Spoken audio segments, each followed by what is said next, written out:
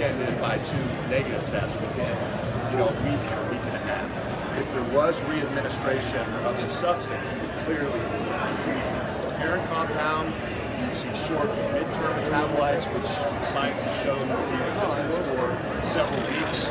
So again, while unfortunate for Jon, I think that based on the level and amount of testing, it's the best evidence that I've seen. I was counting entities that are testing Jon right now. I've never, in the history of my experience in anti-doping, 15, 16 years, seen as many entities testing one athlete. He's got the state of California individually on their own, who tested him at the California event. He's got VADA on behalf of California.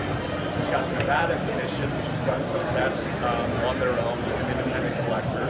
He's got Nevada, who has done VADA testing, and then he's got USADA testing. So 5 different entities have tested him over the first 2 months of 2019.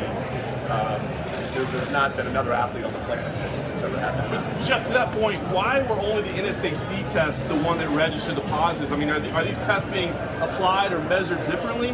No, I mean, well, the reality is, while you have different entities doing the collecting, they're all going to the same laboratory, Salt Lake City testing laboratory. They go to that laboratory with just a number, so there's nobody at the laboratory that knows that they're looking at Jon Jones' sample. So when you look at all those facts together and kind of see the layout of just negative, positive, negative, again, it's just really solid science evidence of what exactly what you're saying all along. And how about the dates, the 14th and 15th? As you said, book